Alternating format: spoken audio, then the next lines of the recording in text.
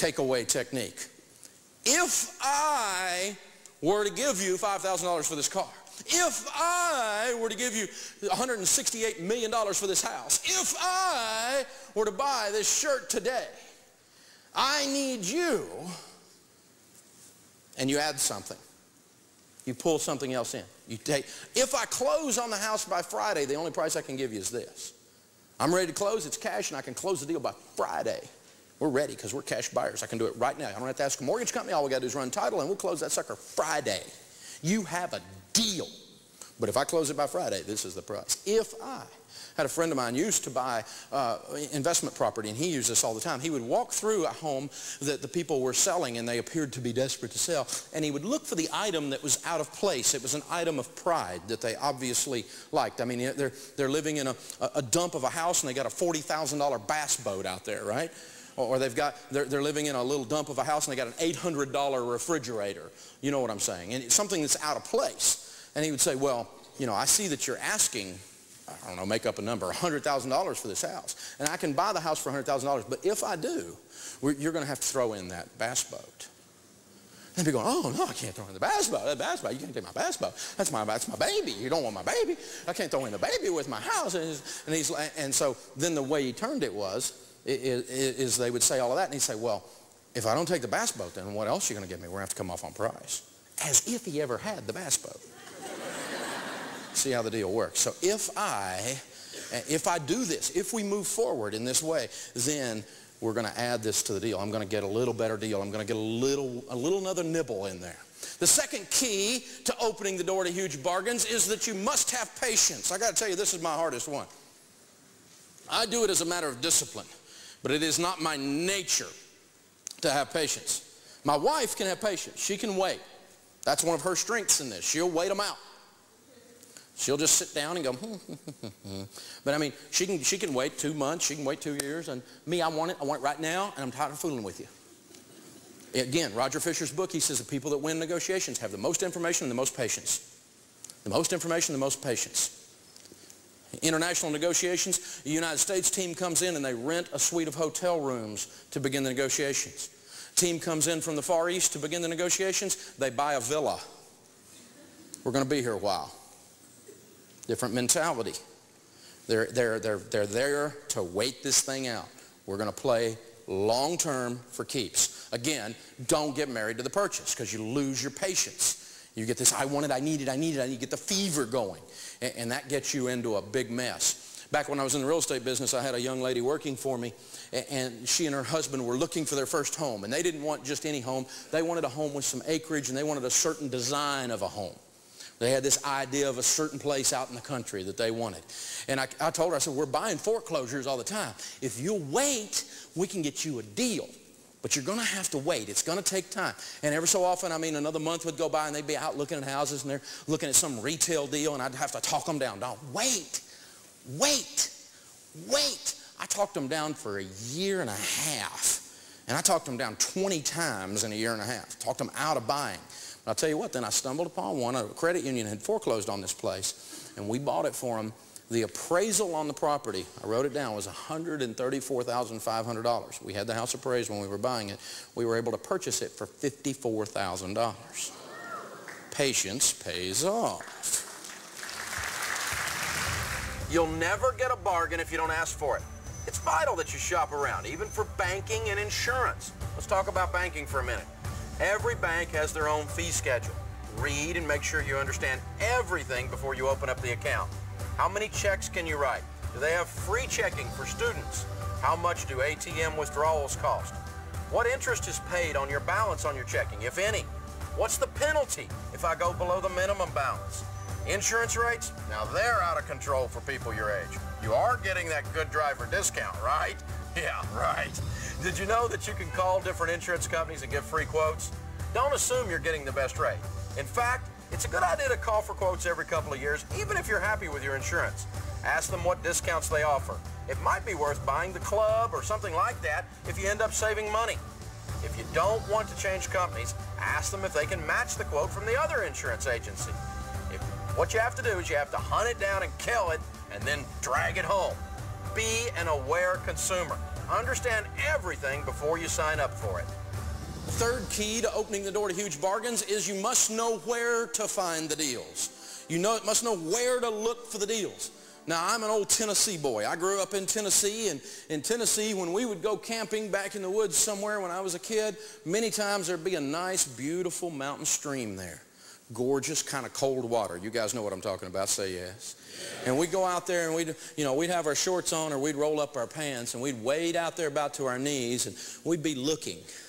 And we would be hunting for what we in Tennessee call crawdads. Little freshwater shrimpy looking things, for those of you that had never had the pleasure. And so we'd be looking for, and of course they hide under rocks, don't they? And so you'd turn over the rock, and the current of the stream coming by would move the silt away that was stirred up when you turned over the rock, and there sat the little guy. Now, when you first start doing it, you grab him behind the pinchers, but if you're really cool later, you're a real man, you just grab him and let him pinch you, you know? But after doing that for a little while, even as a little kid, 8 or 10 years old or 6 years old out there, you begin to say, hey, that rock has something under it. That one won't. And you can kind of identify by the way they're sitting there on the other rocks whether or not there's probably a crawdaddy under there that we're going to be able to get or not. Bargains are the same way. They lay in certain places. The rocks look a certain way. And as you begin to get a nose for hunting bargains and you live your life looking for bargains, you'll start to go, oh, there's one over there.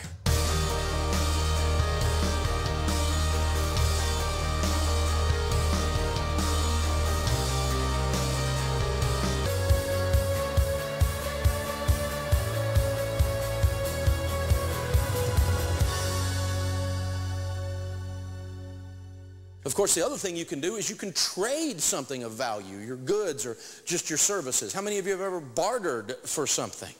I've done a lot of bartering in my life, and it's very valuable. Back when we first got in the radio business, we would take some of the radio ads and trade them for something, and that was a fun thing to do. We're way past that and aren't able to do that these days, but I kind of miss it. It was kind of, because my wife used to call it free stuff, and I'm like, hey, I'm working here. It's not free. You can do things like just get you a little gift certificate like this. Sometimes when you're giving gifts, everyone thinks they have to give money. Why don't you give of yourself a little bit? Maybe you have a service and you want to give of that service. My daughters have given babysitting to their youth pastor. What a wonderful gift at Christmas. They would rather have that than some little trinket. Okay, I'm going to give him two of these and redeem it. You know, as long as we can work it in our schedule, we'll be there and redeem this. And they get to go do babysitting for the youth pastor. What a great idea. Some of you dads, here's an awesome idea. You got teenage daughters? Give them one of these and put date night on there. They would love to have their dad take them out on a date. Very, very valuable. Much more valuable than money or than stuff from the mall. And so you can trade in a lot of different ways and create really cool ideas. But we got to look at the places to find great deals. Now, one of the great places, always look to try to buy from individuals. The reason you want to buy from individuals is simply this. Individuals have an item that is not there for profit. It is in the way. You know what I mean? If a bicycle store has a bicycle for sale, they paid a certain amount of dollars for that bicycle. And from an accounting standpoint, that's called their cost of goods sold. Have you ever heard that? Say yes. Yes. Okay. So they paid, I don't know, $100 for the bicycle. And if you come in and you use all the techniques in the world, you use cash and you do all these other things, you threaten them with their competitor, they're not going to sell the bicycle for less than they paid for it. They'd be losing money. How dumb would that be? They will just sit there. And so you can offer them $98 and do a little dance or whatever, and they're not going to take $98 because they paid $100. Now, you can get down close and let them make a small amount of profit, but they're not going to dip into loss land if they're smart. Businesses don't do that. An individual, however, what they paid for it doesn't enter into it. It's in the way. I had some bicycles one time, and I don't know if this ever happens to you, but we parked them in the garage between the boat and the car. And the stupid things kept falling over, and they were either scratching my boat or scratching my car. It really didn't matter at this point what we paid for them. We had a garage sale. I put them out back, and I put 2 for $10. I want them out of my garage. And you know, get rid of them. I mean, this lady walked up and said, will you take 5? Yeah, just drive them off. Just get them. You know, they're in the way. When you buy from an individual, what they paid for the car 4 years ago doesn't enter into it.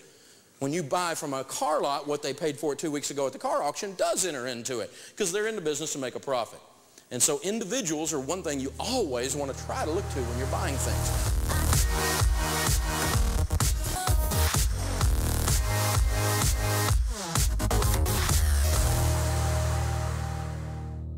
Always look at estate sales. Estate sales are fun.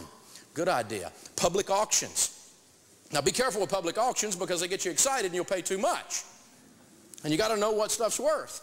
When we first started our business years ago, I was looking for a copier to get our business started with, a little cheap copier of some kind. So I went down to the office supply store and I went to the copier company and I looked at all the different copiers and I knew what copiers were costing. Different brands, I had it down because I had been shopping, you know what I'm saying? Then I went to a big auction, big office supply place went broke, bankruptcy auction, and they were auctioning them off. And there's a whole lot of copiers down through there. And the auctioneer's going down through there and he's got a power cord and he's plugging them in. They'd come to life and people would bid.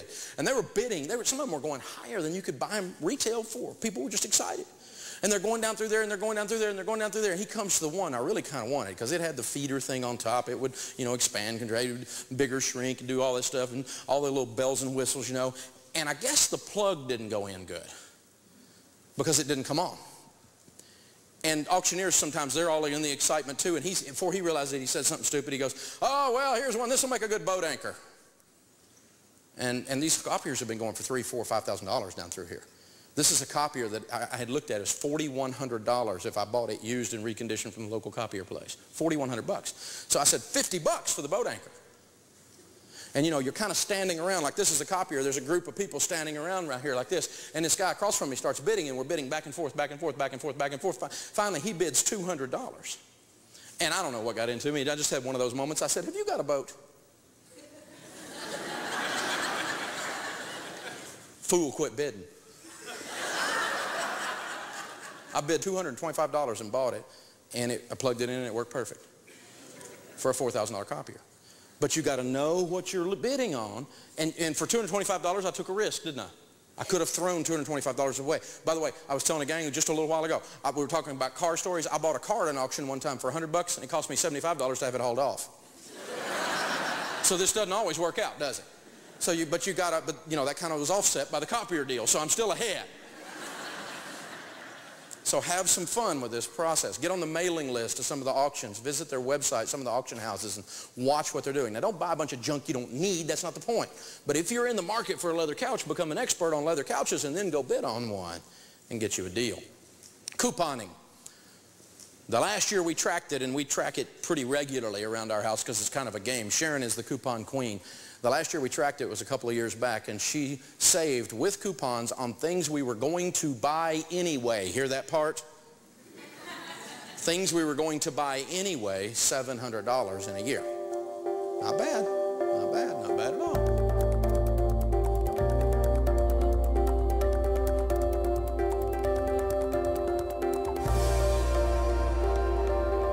Garage sales, we all know about that one. You can get stuff at garage sales. You can get deals at garage sales. You can buy a car on a repo lot, can't you? I bought a car one time, $17,000 was the private sale appraisal on the car, meaning if you went online and looked it up, it'd be a $17,000 car. Retail, probably a little more than that, but that's really about what the car was worth. And it wouldn't start. Again, same kind of a thing like the copier. So I took a chance. I bid up to $11,000 on that car. I bought it for $11,000, $6,000 under what the car was worth. The only thing wrong with it was that $6,000 battery was bad. Now, I wouldn't have picked a brown car. If you got a brown car, I'm not mad at you, but if I had gone and selected and ordered a car, I might not have ordered a brown car. But for $6,000, I drove that thing a long time. It was a nice car. A $17,000 car for $11,000, you can drive that for a couple of years before it depreciates down to what you paid for it even. That's a good idea. Flea markets. Can you get a good deal at a flea market? Absolutely. You know that, don't you? Refunding. My wife also does that. That kind of goes with the couponing thing. Don't forget to keep those receipts and do the refunding. A lot of those little nickels add up to be dollars if you watch what you're doing. Foreclosures. Be careful with foreclosures. There's all these characters out there selling how to get rich in foreclosure real estate. It's a good way to go broke is what it is. Be very, very careful. And I strongly recommend that you do not buy a foreclosure at the foreclosure sale until you really have been doing many, many deals and know what you're doing. But can you buy a home from a seller who's motivated because they're about to lose it? You bet you can. You can get great deals that way. And it's a way to look. Now, you may not be exactly the house you were thinking about, but if it's $30,000, $40,000, $50,000 difference, then we can probably work through this. Pawn shops. Everything in a pawn shop is stolen. Oh, you watch too much TV. In the real world, they check every item with the police department. Pawn shops are highly regulated, but it's a great place to buy things. I buy a lot of stuff at pawn shops. You people that are gamers and want to do your electronic games and all this kind of stuff, great deals on used games there. No question about that. Online auctions, stuff like eBay. And can you get burned there? Say yes. Yes. You have to be careful. You have to be knowledgeable. You have to be thoughtful. But can you occasionally slip upon and get a great deal? I have. I've bought stuff on eBay at a great deal, and you can do that. I've also bought stuff on eBay and I wished I hadn't. And if you've been on eBay much, you've had that happen to you too, okay? So just be careful, study, think about it, learn a little bit about the process. It's not that bad. Classified ads, that's going to hook you up with the individuals doing things. How about consignment sales? Like, yes, experienced clothing won't kill you. Now, we don't buy consignment sale clothing anymore because we lived like no one else for a while. Now we live like no one else. But I'll tell you what, just the other day, my wife made $378 taking our old clothing down and selling it at the consignment sale.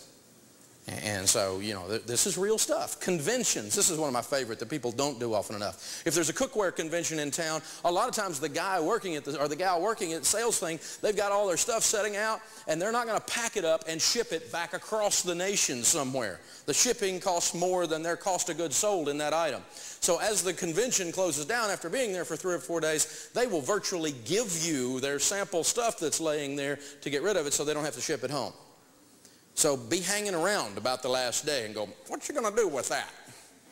And you'll be amazed what someone will give you or sell to you very, very inexpensively. Now, how many of you have bought something like I'm talking about? You've negotiated for it, or you know where to look for deals, or you've had patience and gotten a good deal at one time or another in your life? Please, everybody raise your hand, because I know surely you have not paid retail for everything your whole life, right? So the point is not that we have never done this. The point is, I want you to do this all the time. People who are wealthy, this is a way of life for them. They live like this all the time. They think about this all the time. Look for the win-win. Negotiate everything. Have patience. Think about where to find the deals. And you'll have more financial peace.